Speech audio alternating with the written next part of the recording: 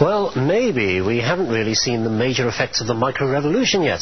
The people who predicted that it would sweep through offices like a plague have, to a large extent, been proved wrong. In most offices in Britain, we've been very slow to introduce automation. Or perhaps the technology is too expensive, or perhaps it's simply not good enough yet, not easy enough to use. Well, the pundits have always predicted that as mainframes, micros and telephone networks gradually interlinked, there would be an explosion of the new technology by those people who aren't skilled in the use of computers. Executives, managers, doctors, lawyers and so on. But one of the things that's holding this up is incompatibility. And we start our stroll down incompatibility lane right here in the home. Now, if you've got a home micro, you'll know that if you want to exchange software with a friend who's got a different machine, you can't. They're just incompatible. If you try to load this game, Elite, which is for the BBC, try to load that on the Commodore here, well, the disc fits, that's a good start. Attempt to load it up, it's searching for Elite. No, file not found error. Similarly, of course, the Beeb couldn't read a Commodore disk. Well, things are just as bad in the business world. The two standard operating systems, CP/M and MS-DOS, are quite different. For a simple job like copying a file from one disk to another on this machine running under CP/M, we type pip A:"file B:", whereas on this machine running under MS-DOS, we type copy A:"file B:". Very confusing and quite unnecessary. And even where machines have the same operating system and claim to be similar, there can be problems. The IBM here and the Apricot over here, for example, use different sized disks. The keyboard layout is different. Those all-important function keys, for a start, are on the other side. Most importantly, there's no guarantee that software written for, say, this machine would run on this one, even if we could load it.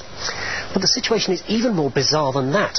Sometimes software won't run on different models from the same manufacturer.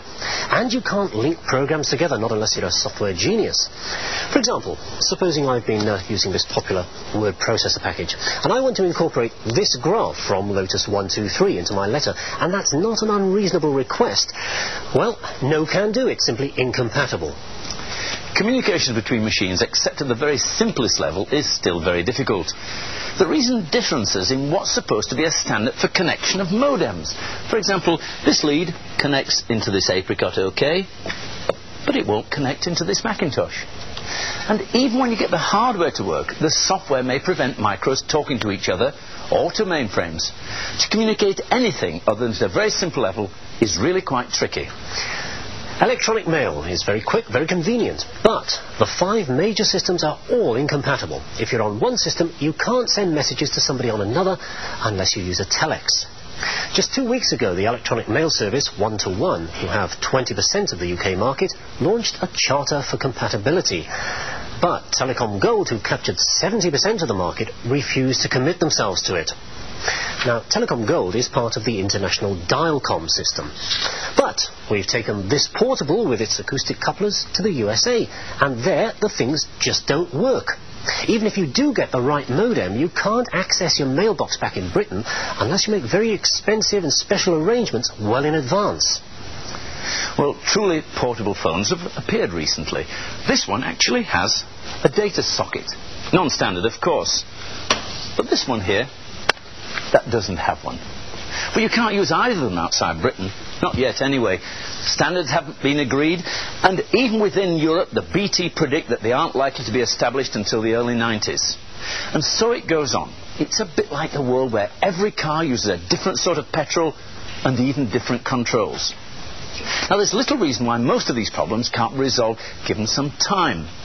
In some cases, the technology isn't good enough for a standard to be agreed. But in most, it's commercial competition or even simple muddle that's holding things up.